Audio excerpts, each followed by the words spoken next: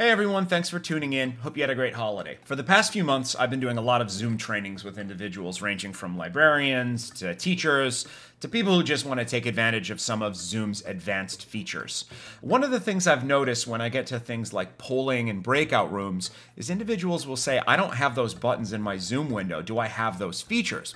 Well, as it turns out, some of the features in Zoom need to be enabled in settings in order to take advantage of them. So today, we're going to take a look at the settings screen in the Zoom website and how to enable polling, breakout rooms, and a couple of other features. So let's jump right in. So you're going to want to go to your account in Zoom, and over on the left side, there's a link for settings. Now, in settings, there are a couple of different sets of settings ranging from security to email notifications to in-meeting settings.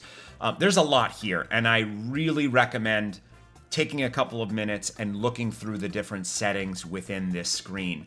In taking some time and going through this, I've discovered some really cool features that you can enable in Zoom. So I definitely recommend you take a couple minutes and go through this. But what we're gonna focus on today is polling and breakout rooms. So in the settings screen, we're going to go to the in-meeting basic settings. Now in this section, there's things like chat settings and saving chats and file transfers in chat and all that kind of stuff. But if we scroll down a little bit, there's two settings I want to quickly point out. One is we can enable polling. So if you want to take advantage of the polling feature of Zoom, which is awesome, definitely want to make sure this is checked off. The other thing is you can enable co-hosts in your meetings if it's not already enabled. Now, a co-host is a huge asset if you're running a large Zoom session. Any more than like 10 people, and I always have a co-host to help me manage the chat and incoming questions and the waiting room and all that kind of stuff. So you're definitely going to want to make sure this is enabled. So the in-meeting basic section has those checkboxes. Make sure those are turned on.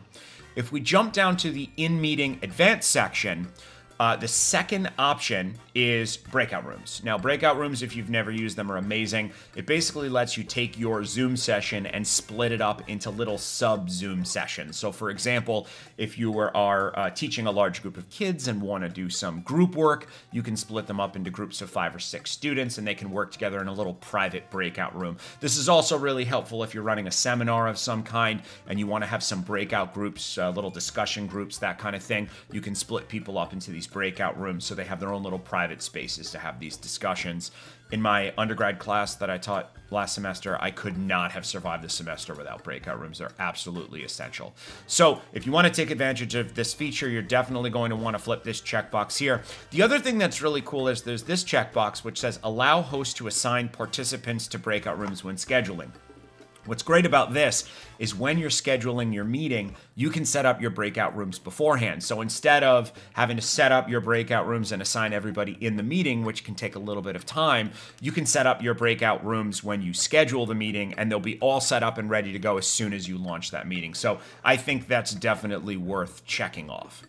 So this is just a small piece of some of the settings you can enable in Zoom. As I mentioned, I definitely recommend taking some time to explore these settings and see what's in here. And if you come across anything really good, please share it in the comments. I'd love to share that with some of the people I'm training in Zoom.